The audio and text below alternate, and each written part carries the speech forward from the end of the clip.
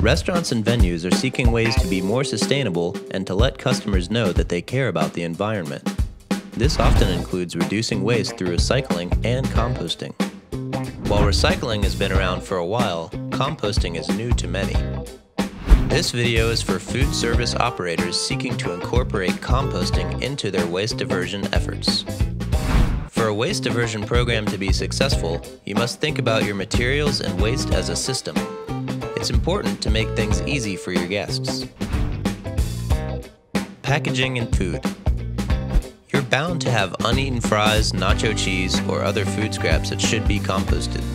If you only use compostable packaging, your guests won't have to separate their food scraps from their plate or bowl. They can easily put it all into the compost bin. Bin stations. It is critical to offer bin stations with clear signs to capture food and compostable packaging in one bin, commonly recycled items such as cans and bottles in another, and miscellaneous waste in another bin. Minimize contamination. By planning ahead, you can send your composters and recyclers only what they want. To give a real-world example, we have partnered with Illegal Pete's to show how they are successfully composting at their restaurants.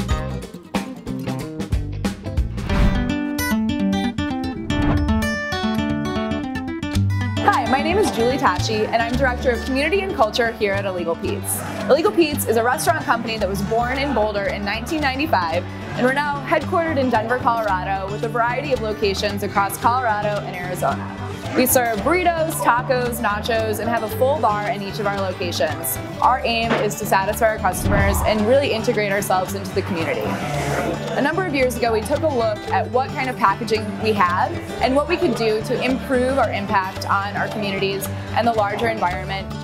Eco Products is a really great partner for us because they help facilitate that program with us, serve really great products, and help us along the way to get to where we're trying to go. In order to create the most successful composting program for your restaurant, it's important to think upstream, which means thinking ahead to what products are coming into your restaurants.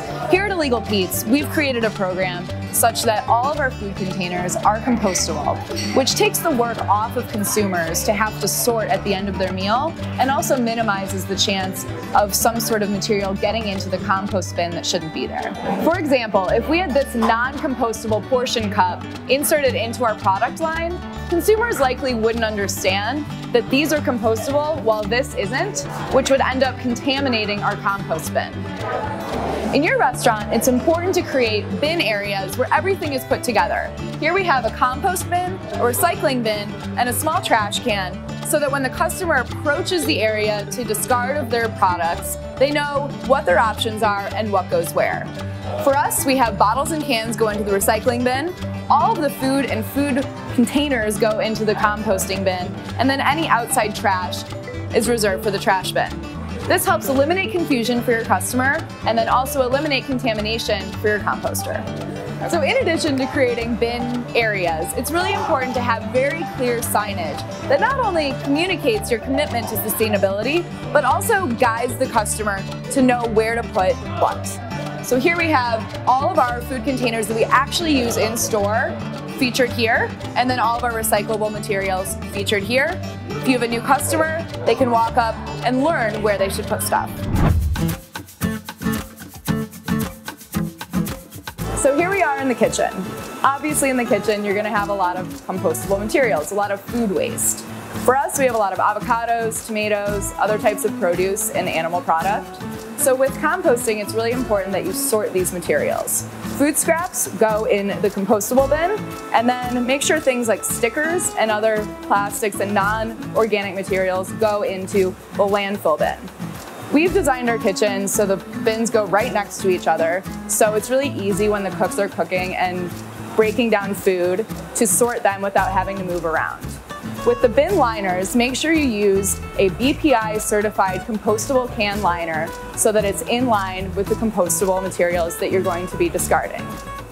Lots of items in our kitchens are commonly recyclable, like metal containers, plastic containers, and cardboard containers. Before placing them into the recycling bin, however, check with your recycler to make sure they accept those items and how clean they need to be. Most Most kitchens have plastic film for bread bags, tortilla bags, produce bags like the one I have here. Most communities don't accept these in the recycling bins because they can clog up the facilities while they're processing. In most cases, just place it into the landfill bin. It is, however, possible to recycle these if you have them separate, clean, and dry. If you are interested in learning more about how to start this program at your facility, talk to your eco-products rep. Other items prevalent in kitchens are small pieces of rubber, plastic, and metal. Items like gloves, rubber bands, hair ties, and twisty ties must go into the landfill bin. They're not acceptable in composting either, unfortunately, since they are not made of organic material and they won't break down and turn into soil.